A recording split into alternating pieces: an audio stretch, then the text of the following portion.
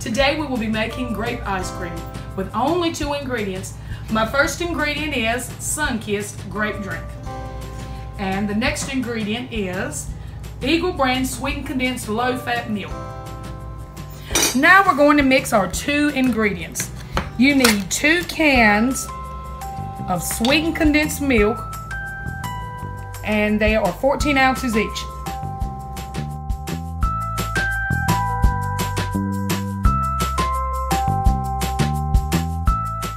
Put your sweetened condensed milk into the bowl. You will add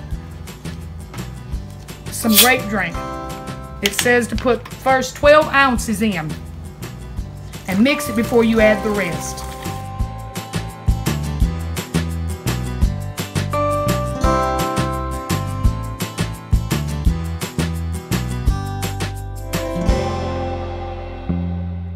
We'll add the rest of our grape drink and get it ready for the ice cream churn.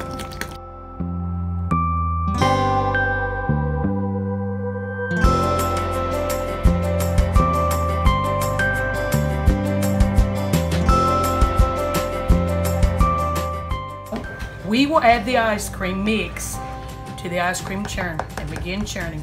It takes anywhere from a half hour to an hour. And if you want it harder, then you just put it in the refrigerator, or in the freezer, and it'll get ready for you.